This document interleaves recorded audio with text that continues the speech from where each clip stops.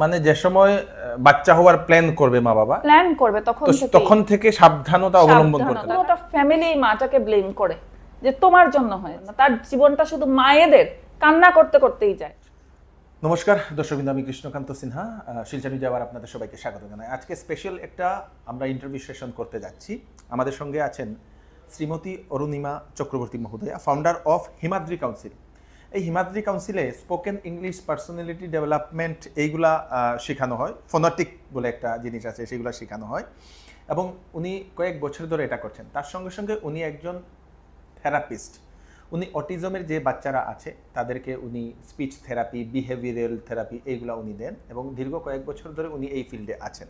তো আজকে উনাকে আমাদের স্টুডিওতে ডাকার একমাত্র উদ্দেশ্য হচ্ছে উনি যেহেতু এই ফিল্ডে এক্সপার্ট। এখন ঘন ঘন দেখা যায়, প্রায়ই দেখা যায় অটিজমের বাচ্চাদেরকে দেখা যায়। তো কী কারণে হয়, কেন হয়, সেটা কিভাবে ঠিক করা যায়, থেরাপি কিভাবে করা যায়, সব কিছু আমরা আলোচনা করব। তো চলুন আমরা ম্যাডামকে আমরা স্বাগত জানাই। ম্যাডাম নমস্কার। নমস্কার। তো আমাদের স্টুডিওতে আপনাকে অশেষ স্বাগতম। তো আপনি দীর্ঘ কত বছর ধরে আপনি এই ফিল্ডে আছেন এখন? দেখুন, স্পোকেন ইংলিশের ফিল্ডে তো বিগত 2011 থেকে আমি আছি। আর এখানে পাবলিক স্পিকিং, ফনেটিক সবই করানো হয়। আদার দেন দ্যাট আমি অ্যাসোসিয়েটেড আছি এই কাজের জন্য, অটিস্টিক বাচ্চাদের জন্য কাজ করছি বিগত 4 বছর থেকে। আচ্ছা। তো সেই এক্সপিরিয়েন্সটা আজকে খুব ভালো লাগছে আপনার সঙ্গে আমি শেয়ার করতে এসেছি এবং একটা অ্যাওয়ারনেস সমাজের মধ্যে যাওয়া উচিত, তার জন্য আমার এখানে আসা। ওকে, থ্যাংক ইউ। তো অ্যাকচুয়ালি এই ভিডিওটা যদি আপনারা মা বাবা হন তাহলে আপনারা নিশ্চয়ই এটা দেখবেন, বা ফিউচারের জন্য যদি আপনারা প্ল্যান করছেন তাহলেও আপনারা দেখবেন। কিন্তু খুব জরুরি, আপনাদের বাড়িতে যদি বাচ্চারা যদি আছে তাহলে এই ভিডিওটা আপনাদের জন্য খুবই ইম্পর্টেন্ট। তো ম্যাডাম, প্রথম প্রশ্ন হচ্ছে অটিজমটা কি? যেটা দেখা যায় এখন ফ্রিকুয়েন্টলি প্রায় ঘরে ঘরে যেটা দেখা যায়, তো অটিজম জিনিসটা কি? Neuro disorder. আচ্ছা, নিউরো ডিসঅর্ডার। তো এটাকে কিভাবে সেটা বোঝা যাবে যে নিউরো ডিসঅর্ডার হয়েছে কিনা সেটা? দেখুন, কতগুলো সিমটমস আছে। যেমন বাচ্চার মধ্যে যদি দেখেন একদম আর্লি সিমটমসগুলা, একদম ছোট থাকতেই যদি হয় তাহলে দুধ সাক করতে পারছে না। আচ্ছা। তারপরে আপনি ধরুন রেড কালারের বেলুন দেখাচ্ছেন, অনেক সময় ছোট ছোট বাচ্চাদেরকে রেড কালারের বেলুন দেখালে পরে ওরা খুব আনন্দ পায়, কিন্তু এই বাচ্চাগুলো কিন্তু ঠিক ততটা ওরা যেমন নেগলেক্ট করছে, দেখছেই না, সেরকম একদম আর্লি সিমটমস আমি বলছি। আচ্ছা। তারপরে যখন বড় হতে থাকে দেখবেন স্পিচ ডিলে, কথা বলতে পারছে না, বলছেই না, আর কান্নাকাটি, একটু স্টাববার্ন, জিদ্দি, হ্যাঁ, এরকম হয় আর কি। তারপরে ওদের আরো সিমটমস অনেকগুলো আছে যেগুলো বলা খুব দরকার। সেটা হচ্ছে গিয়ে র্যাপিড আই ব্লিঙ্কিং। আচ্ছা, ঘন ঘন, খুব তাড়াতাড়ি ফাস্টেস্ট আই ব্লিঙ্কিং করছে, কোনো মুভমেন্ট, যেমন ফ্যানটা আছে, তারপরে ঘড়ি আছে, মুভিং না এগুলো জিনিসগুলো, তো ওটার দিকে অবজার্ভ করেই আছে, অনেকক্ষণ ওটার দিকে তাকিয়ে আছে। হ্যান্ড ফ্ল্যাপিং করছে, হেড ব্যাং করছে, টিথ গ্রাইন্ডিং করছে। আচ্ছা আচ্ছা, হ্যাঁ। তারপরে আরো আছে, যেমন খুব ডিসলেক্সিয়া বলে আমরা বলি, সেটা হচ্ছে পড়াশোনাতে খুব আপনার যে বয়সের হওয়া উচিত, ধরুন এবিসিডি 2 বছর 2.5 বছর হয়ে গেছে, সে বলছেও না, করছেও না, আপনি পেন্সিল ধরলে পরে হাত থেকে ছেড়ে দিচ্ছে, তারপরে আস্তে আস্তে দেখা গেল সে ডিলেই হতে আছে, করছেই না কোনো কিছু। ঠিক আছে, তো এইসব সিমটম আমরা অটিস্টিক বাচ্চাদের মধ্যে দেখতে পাই। আর অনেক সময় এডিএইচডি মানে attention deficit hyper active disorder বলা হয়। এটা হচ্ছে অত্যন্ত চঞ্চল বাচ্চা, যেটা আগের দিনে শুধু চঞ্চল বলে ছেড়ে দেওয়া হতো, এখন এটা বোঝা গেছে যে এটাও একটা ডিসঅর্ডার। কিন্তু চঞ্চল, এত চঞ্চল হতে পারে না বাচ্চা, যতটুকু মানে নর্মাল চঞ্চল থেকে অনেক বেশি চঞ্চল, ওদেরকে বলা হয় এডিএইচডি।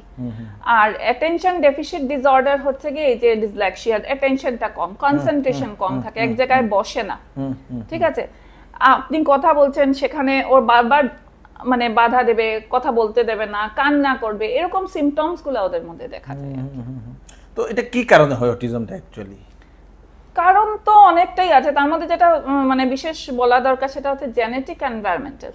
জেনেটিক বা ফ্রিজাইল এক্স যদি হয় ক্রোমোজোম, তখন কিন্তু বাচ্চার হতে পারে মানে অটিস্টিক। আরো অন্যান্য, যেমন মার থাইরয়েড ছিল, ঠিক আছে। তারপরে এনভায়রনমেন্ট ফ্যাক্টরের মধ্যে যদি বলি, তাহলে আমরা পেস্টিসাইডসটা কিন্তু সবচেয়ে ইম্পর্টেন্ট, যেটা খাওয়ার মধ্যে আমরা খাচ্ছি, ঠিক আছে, প্রত্যেকটা খাওয়ার মধ্যে। তো এইটা অন্তত অ্যাওয়ারনেস প্যারেন্টসের মধ্যে যাওয়া দরকার, যে যখনই আপনি কনসিভ করছেন তখনই কিন্তু আপনার খাওয়াটা যা জিনিস খাবেন আপনি গরম জলে একটু সময় ভিজিয়ে তারপরে খান, তো মানে ডাইরেক্টলি খাবেন না, কারণ পেস্টিসাইডসটা খুব বাজেভাবে এফেক্ট করে। মানে যে সময় বাচ্চা হওয়ার প্ল্যান করবে মা বাবা, প্ল্যান করবে তখন থেকে সাবধানতা অবলম্বন করতে হবে। তারপরে পৌষ্টিক আহার, শুধু যে ভাত খেলেই হবে না, পৌষ্টিক আহার তখনও দরকার। আর অটিস্টিক বাচ্চা যখন অটিজম ধরা পড়ে গেল তখনও কিন্তু তাকে এই ডায়েটটা মোস্ট ইম্পর্টেন্ট, তার পৌষ্টিক আহার হবে, ঠিক আছে? তখনই অর্ধেক বাচ্চা সুস্থ হয়ে যায় যদি আহারটা ঠিক থাকে। তার জন্য আমাদের এখানে আসতে পড়ে, আমার এখানে আসলে আমি ফার্স্ট অফ অল সাজেস্ট করি আপনার ডায়েট, বাচ্চার ডায়েটটা কি হবে, তো ডায়েট, খাবার কিভাবে, কি ধরনের খেতে লাগবে, কি ধরনের খাওয়া, কি খাওয়া এবং কিভাবে খাওয়া, সেগুলো ইম্পর্টেন্ট। তো কত বছর পর্যন্ত বাচ্চারা যে সময় কথা বলে না সে সময় যে মা বাবাকে একটু চিন্তা করা দরকার যে এটা হয়তো অটিজম হতে পারে, তারপরে কাউন্সিলিং এর জন্য বা ডাক্তারের? দেখুন, খুব দেরি যদি হয়ে যায় তাহলে তো বলবো যে 2.5 বছর হয়ে গেছে আপনার বাচ্চা কথা বলছে না, তাহলে খুবই টেনশনের। আচ্ছা, কিন্তু 15 মান্থস হওয়ার পরেই বাচ্চা নরমাল কথা বলা শুরু করবে, কিন্তু দুটা ওয়ার্ড একসাথে বলছে, জল দাও, খাবো, এরকম। মা, তার আগেও মা বলছে। যদি কোনো কিছুই না বলে, 2.5 বছর বা 2 বছর 3 মাস 4 মাস হয়ে গেছে, বলছে না কথা, প্লিজ বাচ্চাকে নিয়ে ঘরে বসে থাকতে আমি বারণ করছি সব প্যারেন্টসকে। এটা কিন্তু ভালো না। বাচ্চা যদি এইভাবে ঘরে থাকে আর আপনারা শুধু স্কুলে দিচ্ছেন, বলছেন যে school is also needed for them, ওটাও একটা থেরাপি, স্কুলে যাবে, কিন্তু তার সঙ্গে কিন্তু থেরাপিস্ট যারা speech therapy, behavioural therapy, occupational therapy করে তাদের কাছে আনা দরকার। কারণ কি, নালে কি হয়, বাচ্চা স্পিচ ডিলে হতে হতে তারপরে সেকেন্ডারি বিহেভিয়ার অ্যাডপ্ট করে নেয়। আচ্ছা, কারণ সে এক্সপ্রেস করতে পারছে না, তো ওর ফিলিংসটা যখন এক্সপ্রেস করতে পারে না, অত্যন্ত ভাবে জিদ্দি হয়, মারামারি করে, আঁচড় দেবে, চিমটি কাটবে, মারবে, ধাক্কা দেবে। আর আপনি শুধু ভাববেন যে আপনার বাচ্চাটা কেন এরকম করছে, কেন ধাক্কা দিচ্ছে, অ্যাকচুয়ালি ও এক্সপ্রেস করতে পারছে না বলে এরকম অবস্থা। আচ্ছা, তার জন্য খুব দরকার যে 2.5 বছর হয়ে গেলে বসে থাকা দরকার না। আগের যে আমাদের চিন্তা ভাবনা ছিল যে আমার ছেলে দেরিতে কথা বলেছে তার জন্য ও কথা বলবে দেরিতে, এটা কিন্তু নয়। আচ্ছা আচ্ছা, তো স্পিচ ডিলেটা কি কারণে হয়, কারণটা কি হয়? কারণটা দেখুন, বিভিন্ন কারণ হতে পারে। ডিসঅর্ডার তো বললামই, তার মধ্যে যেটা মেইন, যেটা আমি বললাম, অনেক বাচ্চাদের মধ্যে দেখা যায় কি, একটা বাচ্চা কথা বুঝে কিন্তু বলে না, ঠিক আছে? আবার কোনো বাচ্চা দেখা যায় কথা বলছে, হয়তো গান গাচ্ছে, কন্টিনিউয়াস গান গাচ্ছে, ঠিক আছে, বা এমনি আবুল তাবুল কথা বলছে।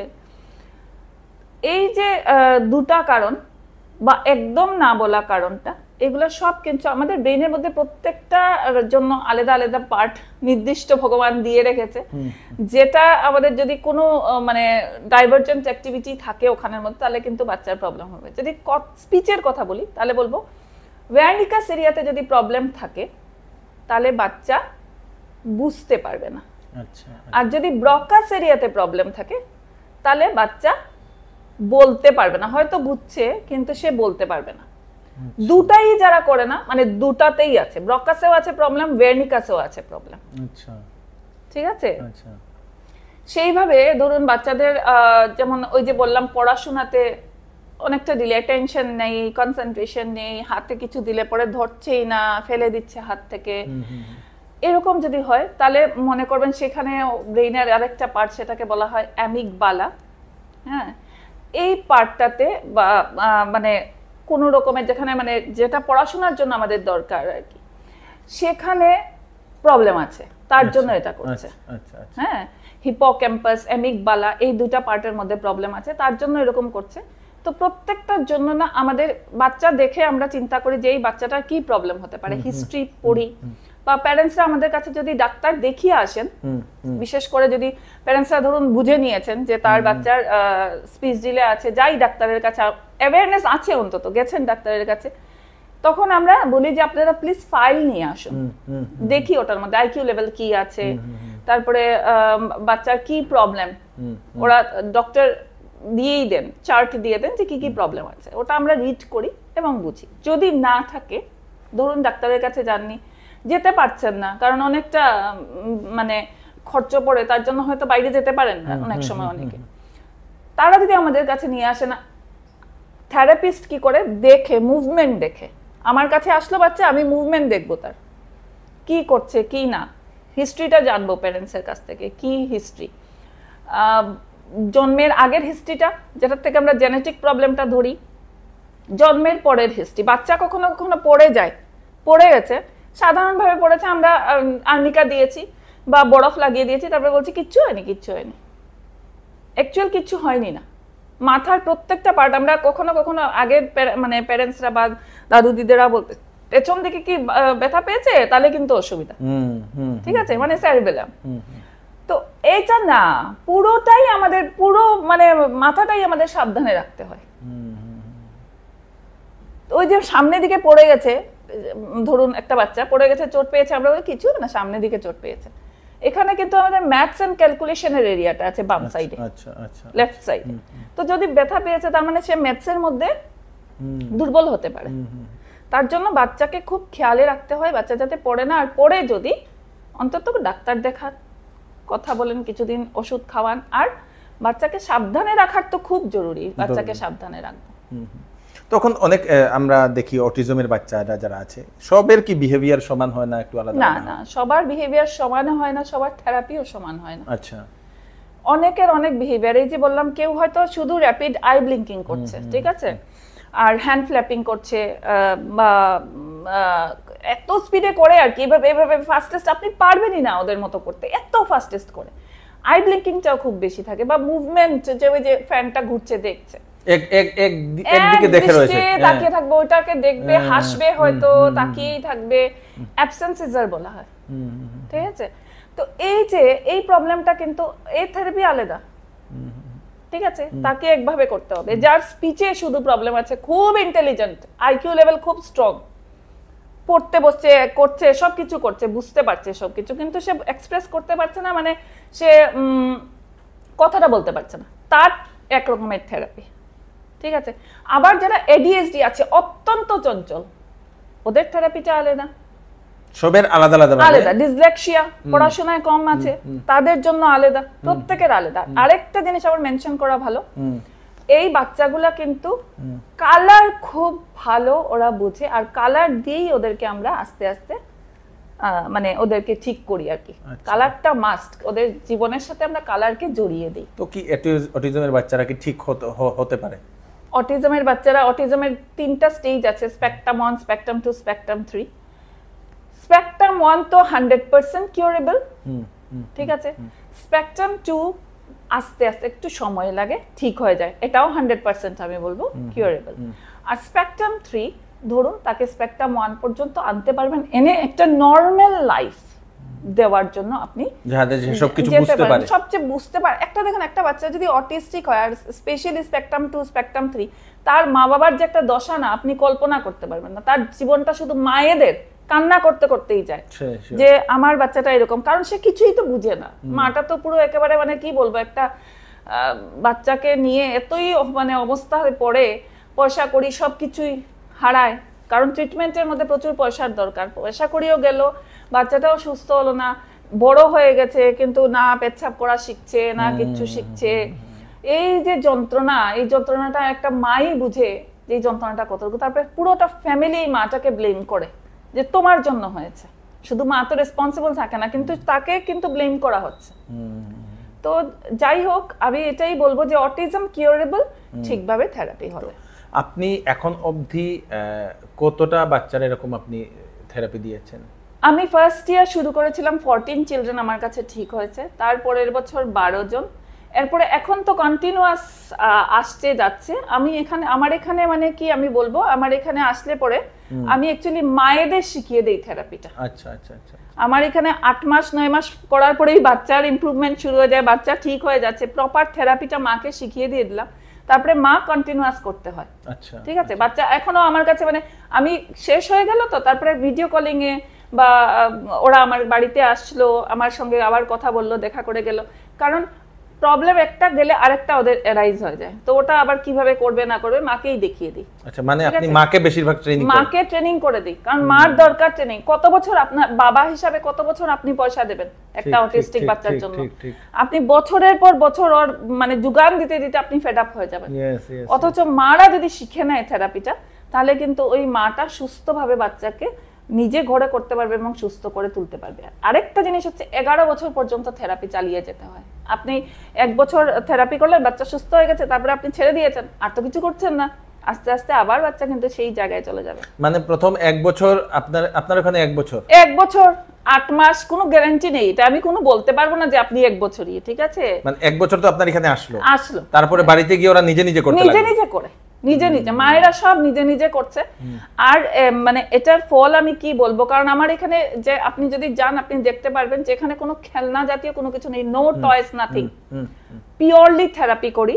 হ্যাঁ, থেরাপির প্রসেসটাও আমি আপনাকে বলছি কি থেরাপি আমার এখানে হয় রিফ্লেক্সোলজি দিয়ে আর ন্যাচারাল থেরাপি, ঠিক আছে? তো রিফ্লেক্সোলজি আর ন্যাচারাল থেরাপি দুটার combination, actually reflexology itself is a natural therapy.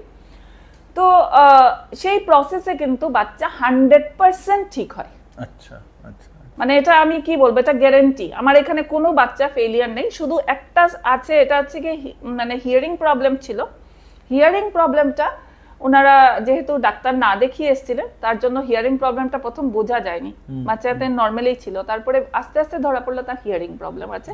তার জন্য হিয়ারিং প্রবলেম থাকলে পরে মানে ওটা আগে কিওর করতে হবে, অন্তত মানে ডাক্তারের কাছে যেতে হবে, হিয়ারিং প্রবলেমটা ঠিক করতে হবে, তারপরে অটিজমের ট্রিটমেন্ট করেন, আপনি বাচ্চা ঠিক হবে। তো আপনার ইয়েটা কোন জায়গাতে, সেন্টারটা? আমার সেন্টারটা হচ্ছে দাস কলোনি, শিলংপল্লী, হাউস নাম্বার 9। আচ্ছা, শিলচরের দাস কলোনিতে ওনার সেন্টারটা। এখন অলরেডি এখন তো সেখানে বাচ্চারা হ্যাঁ হ্যাঁ, অনেক বাচ্চারা আছে। আর প্রায় সময় আমার ভিডিও হয়তো আপনারাও দেখেছেন সোশ্যাল মিডিয়াতে, সেটা দেখা ওনার অনেক যেগুলো ইমপ্রুভমেন্টের ভিডিওগুলো, হ্যাঁ ইমপ্রুভমেন্টের ভিডিও সোশ্যাল মিডিয়াতে উনি ছেড়ে দেন, সেটা আমরা দেখি। এবং ওনার সঙ্গে আমার দীর্ঘ হয়তো 3-4 বছর ধরে ওনার সঙ্গে আমার পরিচিতি, এবং উনি এই কাজটা করে আসছেন, খুব ভালো লাগলো। আজকে আমাদের স্টুডিওতে এসেছেন, আপনাকে অশেষ অশেষ ধন্যবাদ, এবং খুব সুন্দর একটা সামাজিক কাজে আপনি যে লেগে আছেন তার জন্য আপনাকে অশেষ অশেষ ধন্যবাদ। এখন স্পেশালি যাদের বাড়িতে এরকম বাচ্চারা আছে, ওনাদের জন্য মাকেই প্রিপেয়ার হতে লাগবে আগে। হ্যাঁ, মাকে থেরাপি পুরো শিখতে হবে, মায়েরা সব পারে। আচ্ছা, একটা বাচ্চা অসুস্থ হলে মাই দেখে কিন্তু আলটিমেটলি, আর মায়েরা সব পারে, মায়েরা এই বাচ্চাকে সুস্থ করতে পারে, পুরো মানে সুস্থ জীবনে আনতে পারে। আর আমি আরেকটা জিনিস বলি কি, স্কুলগুলো একটু কোঅপারেট করার জন্য, বাচ্চাগুলা আস্তে আস্তে ঠিক হবে, ওরা 11 বছরের পরে ওরা নর্মাল লাইফ, নর্মাল সবকিছু পাবে, ওদের জন্য ভয় নেই। আর হয়তো 100% মার্কস আনতে পারবে না বা 90% আনতে পারবে না, কিন্তু 60% ওরা পাস করে যেতে পারবে, ওদের কোনো অসুবিধা থাকবে না। তার জন্য একটু স্কুল সাপোর্টের দরকার আছে। তার সঙ্গে মায়েরা যদি থেরাপিটা শিখে নেয়, আমি অনলাইন অফলাইন দুটাই করাই। আচ্ছা, অনলাইনে করাই। হ্যাঁ, অফলাইনে আসলে যদি লোকাল থাকে অফলাইনে আসতে আমি বলবো যে অফলাইনে আসুন, এসে করুন, শিখুন, এসে যান। কিন্তু অনলাইন যারা যেমন বাইরে আছেন, আমার কাছে কাটলিছড়ার থেকেও মানে এসে ওরা এখানে থেকে তারপরে করে যায়। আচ্ছা, ঠিক আছে। তো আমি এটাই বলবো যে যদি বাইরের থেকে থাকেন তাহলে আসুন, কিছুদিন থেকে হয়তো দেখে যান, বা অনলাইন গাইডেন্স নিন কিভাবে করতে হয়, অনলাইনে কিভাবে কি করতে হয় আপনি সেটা বুঝিয়ে দেবেন সবকিছু ভিডিও কলের মাধ্যমে। হোয়াটসঅ্যাপে যোগাযোগ করুন, হোয়াটসঅ্যাপে যোগাযোগ করার পরে তারপরে আমি আপনার সঙ্গে কলে কথা বলবো। তো মানে সম্পূর্ণ ট্রেনিংটা আপনি বুঝিয়ে দেবেন? হ্যাঁ, সম্পূর্ণ ট্রেনিং। আর মায়েরা যারা লোকাল আছেন ওদের আমি বলবো যে সেন্টারে আসা ভালো, যদি আসতে পারেন, সময় দিতে পারেন নিজের বাচ্চার জন্য, অল্প সময় বের করলে পরে আপনার বাচ্চা সুস্থ জীবন পাবে। ইয়েস, মানে এটা খুব দরকারি। যদি আপনারা আশেপাশের যদি হন, শিলচরের আশেপাশে, শিলচর, করিমগঞ্জ, হাইলাকান্দি, তো আপনারা একবার আসুন, কয়েকবার আসুন। প্রথম এসে যদি আপনারা বাইরের যদি কেউ হন, তো প্রথম আমি সেটা আমার তরফ থেকে বলবো, প্রথম আপনারা ফিজিক্যালি আপনারা কয়েকদিন শিলচরে থাকুন, এখানে সবকিছু আপনারা ট্রেনিং নিন, তারপরে চলে যান, তারপরে মাঝে মধ্যে ওনার সঙ্গে ভিডিও কলের মাধ্যমে যোগাযোগ করলে সবকিছু হয়ে যাবে। তো আপনাকে অশেষ ধন্যবাদ আজকে আমার স্টুডিওতে আসার জন্য, এবং আমরা আশা রাখছি আপনি এরকম কাজ আরো করে যাবেন, এবং অনেক বাচ্চাদেরকে আপনি সুস্থ করবেন। আপনাদের যদি মানে সঙ্গ থাকে, আশীর্বাদ থাকে, আর ভগবানেরও কৃপা থাকে, বাচ্চাদেরকে সুস্থ করার যদি আমার ঈশ্বর আমাকে পাঠিয়ে থাকে, তার জন্য নিশ্চয়ই হবে, আর বাচ্চারা সুস্থ হবে। আর মায়েদেরকে আমি বলবো চিন্তা করতে না, যোগাযোগ করুন আমার সাথে। চিন্তা না করে যোগাযোগ করুন, চিন্তা না করে যোগাযোগ করুন। আমরা মোবাইল নাম্বারটা নিচে দিয়ে দেবো, এবং খুব একটা মহৎ কাজে উনি লেগেছেন। এবং যদি কোনো ধরনের কোয়ারি থাকে, আপনাদের হয়তো কোনো প্রশ্ন থাকতে পারে, হয়তো কোনো কিছু আমরা মিসও করতে পারি, তো আপনারা ওনার সঙ্গে যোগাযোগ করে, আপনারা ফোনের মাধ্যমে আপনারা যোগাযোগ করলে, কন্ট্যাক্ট করলে উনি সব কিছু বলে দেবেন। এবং আমাদের এই ভিডিওটা আপনারা দয়া করে যে সকল মায়েরা যারা এরকম প্রবলেম ফেস করছেন, বা আপনারা দেখছেন আপনাদের আশেপাশে, ওনাদেরকে আপনারা নিশ্চয়ই পাঠিয়ে দেবেন যাতে ওনাদের একটু ভালো হতে পারে। তো আমাদের শিলচর নিউজের এই ভিডিওটা আপনারা সবাইকে পাঠিয়ে দেবেন। আপনাকে অশেষ অশেষ ধন্যবাদ। সুস্থ থাকবেন, সেফ থাকবেন। এবং আমাদের যারা দর্শক ওনাদের সবাইকেও রিকোয়েস্ট, আপনারা দয়া করে একে অপরকে সাহায্য করবেন, এই ভিডিওটা শেয়ার করবেন এবং সবাই যাতে সুস্থ থাকে, সবাই যাতে আরেকজনকে, অন্যজনকে, অপরজনকে যেরকম উনি করছেন এরকম একে অপরকে সাহায্য করে সবাই যাতে সুস্থ থাকে, সেটাই আপনারা করবেন। আমি কৃষ্ণকান্ত সিনহা, আবার আপনার একটি ভিডিও নিয়ে আসবো। ততক্ষণ আপনারা সুস্থ থাকবেন। ধন্যবাদ।